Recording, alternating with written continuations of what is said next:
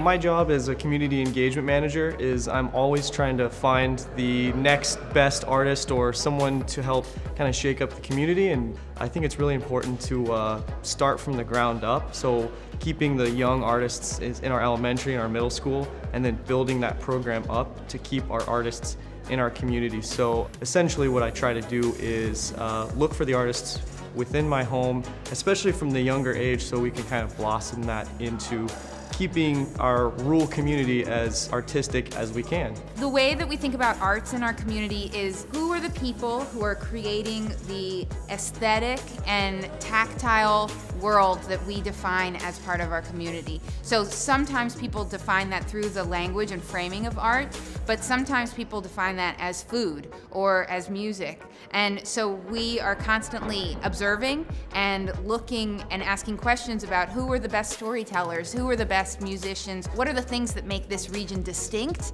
and who are the people that are doing that distinct thing really well.